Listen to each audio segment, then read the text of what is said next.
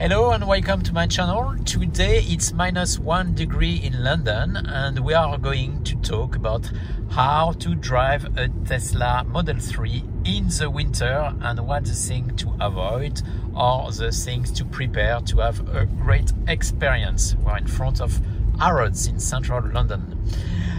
So this is going to be a video about the battery range and about tips and tricks to drive in the winter. So enjoy the video.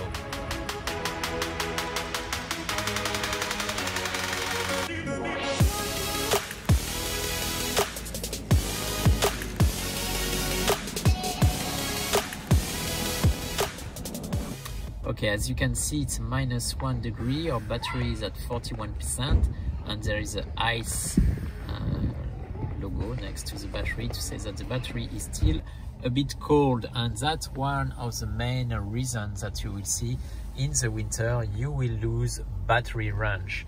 Did quite a lot of research, and you can lose between 20 to 50% of the battery in the winter.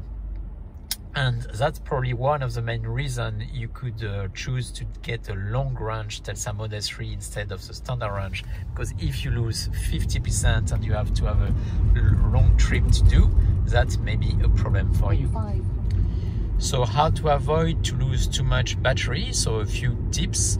First, Tesla doesn't like when the battery is cold, so you have to preheat your battery before you take your trip.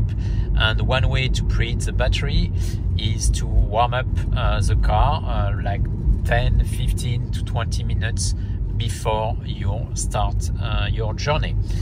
So we do that now, and it will help to increase the range. The second thing you can do as well to keep more battery range is not to heat your car too much when you are driving, and use more the car seat heating that blowing up hot air through all the car.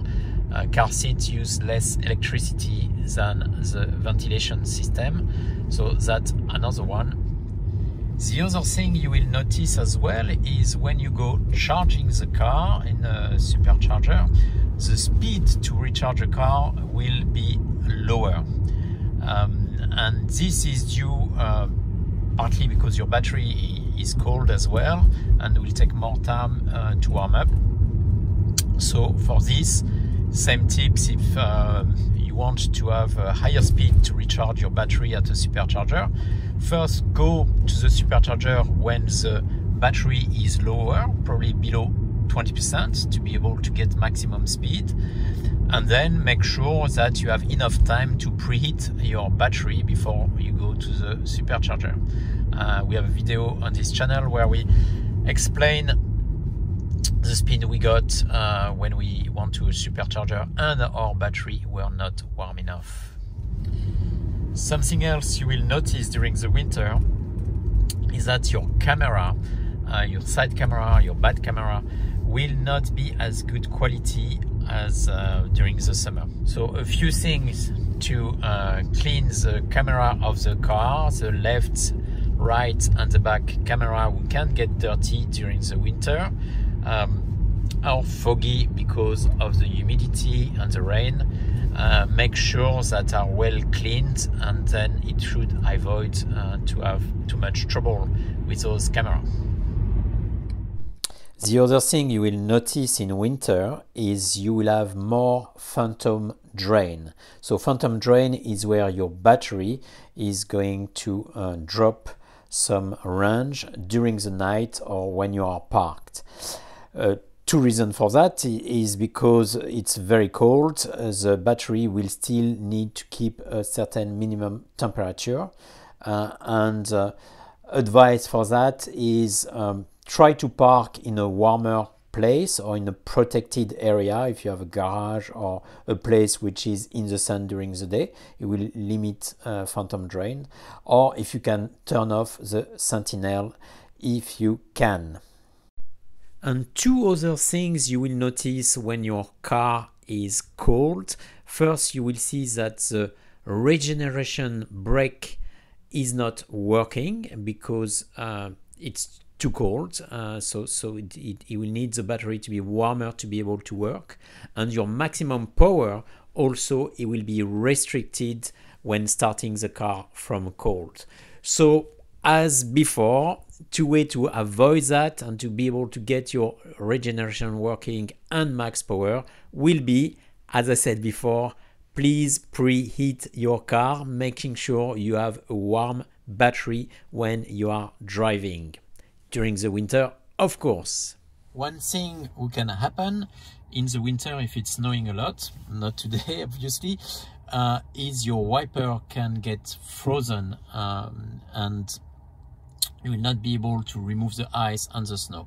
So an easy trick to do to avoid frozen wiper is to go, when you park at night, you go to the car and to the service section, and you will see the wiper service mode there. You put wiper service mode, and now, as you can see, the wiper came out and they can stay overnight like this, so easier to remove the snow on them in the morning.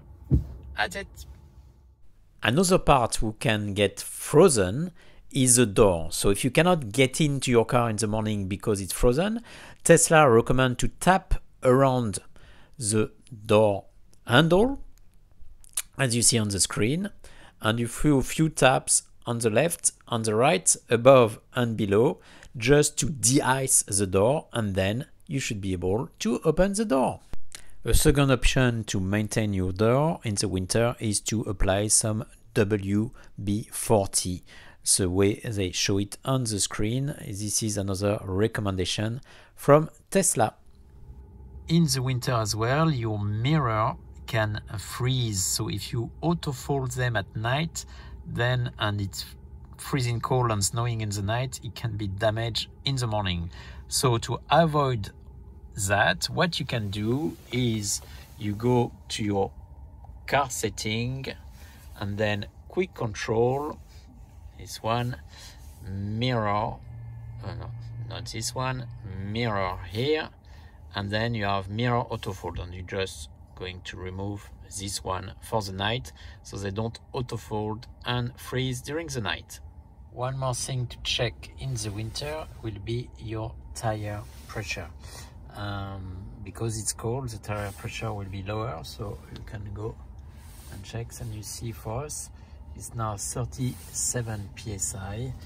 Normally it's up to 42 psi, but I think it's still okay for the moment. And probably the last two things you can do to prepare your car for the winter will be also to make sure the snow didn't cover the autopilot sensors, so make sure that the autopilot sensors are clean when you move around.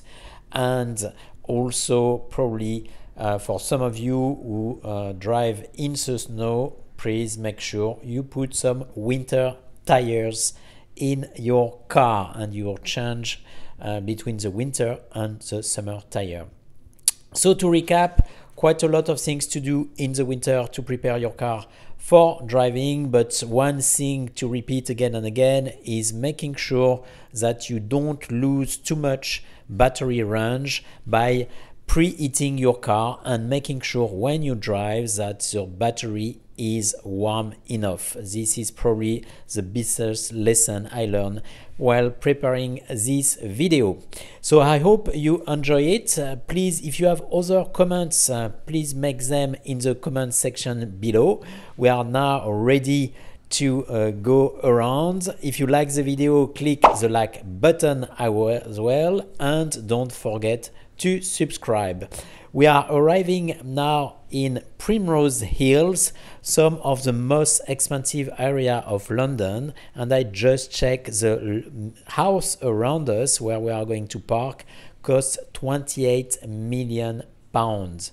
28 million pounds, so quite a lot of money, to be honest. I will leave you with some nice view about this area in Primrose Hill. Thank you for watching the video. Hope to see you soon, and don't forget, if you want to buy a Tesla Model 3, you can use also my referral link to be able to get 1,000 miles of supercharging at the Tesla supercharger. Thank you for watching and hope to see you soon. Bye bye.